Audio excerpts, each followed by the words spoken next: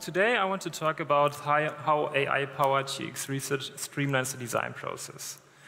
I have to admit, I waited till the last moment to finish my slides, obviously because the rapid change of AI and not because I'm a procrastinator.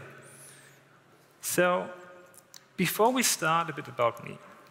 Just heard it before, my background is in design, business, and engineering, which gives me quite a holistic view on product development. In my day job, I work as a product design lead for human-centered AI projects, and in addition to that, I'm mentoring early-stage startups as well as junior designers. So the talk is structured in 3 parts. We will first talk about the state of AI UX to get a sense of what's currently happening, some important terms. Then we will see what the future might hold. I have some predictions for you derived from the current developments. And in the final part, there is a case study, so I have some processes for you that teach you how to plan your AI project, and I will tell you about how I use that exact framework myself for a project that I'm currently working on. So let's jump in. The state of AI UX. So let's have a look what that exactly means. AI UX is quite a broad field, ranging from algorithm personalization to generating content. So that could mean anything from algorithm personalizations that keep you glued to your TikTok feed in order to improve the UX, or it can pretty much mean the generation of any kind of content. So that includes research, that includes interfaces, and that includes code. We will focus on the latter for now, the generative AI. You're probably familiar with the most important tools. They are the most well-known tools, ChatGPT and Midjourney. There are tons more, and every day they are spinning up new ones. But as I said, these are like what the public perceives generative AI to be currently. So we just heard in the previous talks a detailed explanation of large language models, so I won't go into detail here. But what is important here to get like a common understanding of what an LLM is when we're talking about generative AI, because the terms are often used simultaneously. So large language models, or short LLMs, are a type of AI algorithm that uses deep learning techniques and massively large data set to understand, summarize, and generate, as well as predicting new content. So that's very important to know for what is yet to come. The challenge, though, here is that LLMs are very powerful and they are here to stay, but they currently lack the specific user interface to be really beneficial for whole workflows.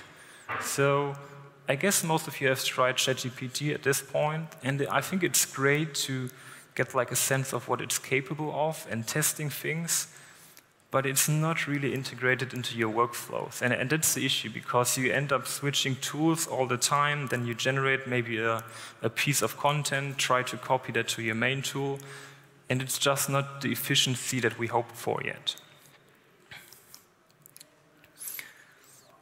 But the business potential for generative AI is huge, though. There was recently quite a big McKinsey study that estimates that generative AI will add $3 trillion to the global economy. The majority of the value, to be precise, 75%, is said to be within customer operations, marketing and sales, software engineering, as well as research and development. As you can probably tell, that means that generative AI has a huge potential to change the anatomy of how we work. To have a closer look at the design and research potential, I think that's quite interesting, and that's what probably many of us here do on a day-to-day basis. I think it is it can be very useful for things like market reporting, ideation, product solution drafting, and things like that. So it would essentially enable us to iterate quicker and better. And yeah, I think that's quite exciting, and very curious to see how that turns out. So what it essentially means is that we will need to think or rethink how the world works and more precisely, how the world designs, because we have so powerful tools now at our fingertips, and the only question is how we will integrate them into the workflow and how we will split the work that AI is doing and kind of what is left for us humans to do. I think many people are afraid, and we will come to that in a second. But at the same time, it's also very exciting of what is possible, and we will now have a look at some companies who are already working on AI UX tools. So first, on your left here, we have Jamboard, which is a FigJam plugin, which was developed by the folks at Figma. And it's essentially a companion to your whiteboarding sessions. So when you have like your post-its from an ideation session, for example, it can cluster these post-its or summarize it, and it can even create new ideas, for example, based on your data. Then in the middle, we have Diagram, which probably some of you heard of. It was recently acquired by Figma.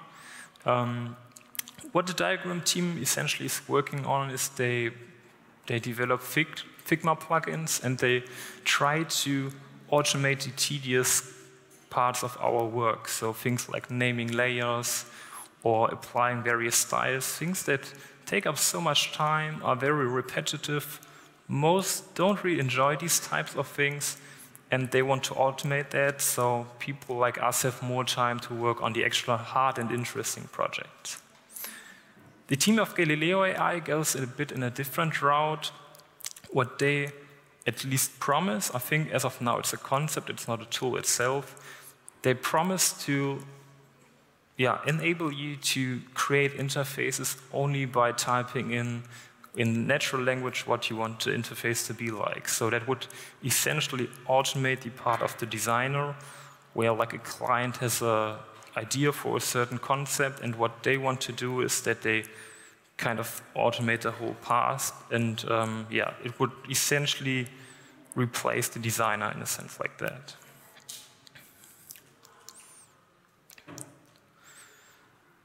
So based on the things that I'm working on for like the past years that I'm working with AI and the things that I'm currently seeing, I have derived some predictions for you of how I think that the future will evolve in that space, and I would like to share that now with you. In that context, I really like this quote here: "We make our tools, and then our tools make us." I think it perfectly captures the situation we're currently in with AI. It's like we're shaping the tools that we want to work with in terms of design, research, coding. And then these tools change our behavior, they change our day-to-day work. And I think it's both. It's a huge potential for exciting new work as well as new roles. But there will definitely be change, and we now have the chance to shape how that should look like, how we want it to look like, because it will definitely have a big impact on us. So I very briefly touched on that already. I think many people these days are a bit afraid of change in general, or like how their specific role will change in the future if AI is set to replace them or like take away from the jobs or the tasks that we really enjoy. But I think you don't have to. I think one thing is for sure, that our roles will change, but we won't lose our roles. So I tried to summarize or like compare what humans do now or can do very well and where AI can support us. So I think we as humans are still very good in superior thinking, and the AI then executes what we think. So it's rather an assistant and not someone who's replacing us. For the second one, we as humans curate or refine what AI has created. So if you use ChatGPT or Midjourney, for example, I think that comes quite naturally to you. So it's rather for creating a draft that you can then build on or refine. And it's really the role of an assistant, and it cannot act autonomously yet. And the third part, I think that is very, very interesting, because there's the huge potential in my mind of AI, is that AI takes away these monotonous, repetitive tasks that no one of us is really enjoying, which then leaves space for us to focus on like the exciting and novel parts of our job, which then can take even more time than it currently takes. So, regarding the predictions, I have brought 3 for you today here. The first one is, and I briefly touched on that in the tool comparison, I think we will see natural language to interface design and front-end based on design systems and generative AI rather soon. The question is how good the quality will be, but I think there will be at least some versions of it. Because if you think of it, if you have like a very well-maintained design system and you want to do like something mundane like a login form or like an element that has been used over and over before in your product, there might be some value in automating that, and again here, so that you can focus on the challenging parts, that you can focus rather on the what do we actually build and not how it looks like by just simply moving a button component to the right place. The second one is that I think we will see natural language to functional code, so even beyond like doing the layout work that I just described. And I think that could actually lead to the promise of no code, where we democratize access to software development. That will be a bit more in the future, I guess. I think we will first see number 1, but that will happen as well. And for the third one, which we will focus on a bit more now in the next slides, I think that autonomous AI will prepare, conduct, and analyze user research, or at least assist us with doing that. And yeah, to summarize that, I think you get the idea that AI will redefine how product development is done in the future. And yeah, let's now have a closer look at how that looks like. So I promised you the case study is essentially about some processes that you can use to plan your AI project, and I'm showing how I applied it in a project myself. So here are some things to keep in mind to start with that I learned in the past years.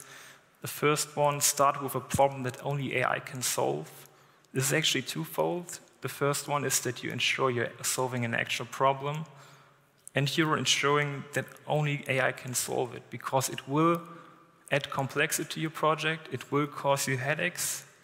So if there's an alternative to using AI, use it instead. It really saves you so much time and energy. The second one is a coin that I termed last year the double build, measure, learn loop. You're probably familiar with like the typical build, measure, learn loop where you build a prototype or a new feature, you measure its impact and then you iterate, and you have the exact same mechanism for AI models. So you train them, you see how they work, and then you refine them to ensure that they're actually doing what they should, without any biases, without any hallucinations, things like that. And the third one, not less important, the need for cross-functional or interdisciplinary teams. Based on my experience, teams work best when they have at least these 4 roles. So this is business, design, engineering, and data. That doesn't mean that you need 4 people. Some people can unite these strengths in one. But it's very beneficial to have like a diversity of perspectives when you're developing new products, and not only build teams solely of engineers, for example, or of designers or people who graduated from business school. So this is the AI incubation canvas, a framework that I developed to map a business case for AI projects. As you can see here, we have 10 cards divided in 3 categories. The colors indicate who will work best on each category. So the yellow one would be part of the designer responsibilities, the red one is for the business people, and the purple one for data and engineering. I think the majority of it is rather self-explanatory, so I will focus on the purple ones, the data and engineering. The build or use card essentially means whether it's feasible to use an existing AI model or if you need to train your own in order to solve the problem that you want to solve with it. The fine-tuning is about how you can adjust the model to perfectly adapt to your needs. And finally, the data logistics is where do you get your data from? So there you would list internal or external sources of where you get your data to either train or refine your model. So, talking about the actual project that I'm currently working on, I would like to discuss the problem that I observed first. So, a few months ago, I was tasked with doing some user research. I had to interview like a dozen people or so. So that means I did everything from recruiting participants, writing the research script, then having the interview where I mostly said the same things over and over again. Then I took notes, rewatched the recordings, and summarized everything. So quite a tedious and monotonous task. So there were definitely times where I felt like a robot myself because I was doing the same things over and over again. So I thought there had to be a better and more exciting way of doing this. And yeah, I set out with my best friend Max to discuss some possible solutions and explore how we can use generative AI to solve with that problem. And yeah, I would like to show that to you. So here's our vision for how such a tool can look like. Talking to users can be tedious. Preparing, scheduling, interviewing, and summarizing take up so much time. There's so much to learn, but you're always short on time and budget. We can do better. Meet UserFlix, your user research co-pilot. We leverage artificial intelligence to ensure you're building what your customers want without the manual work. Our vision is to automate user research. We're enabling product teams to learn faster and cheaper by scalable AI research co-pilots. Head over to userflix.de for early access. So that is what we imagine UserFlix to be like.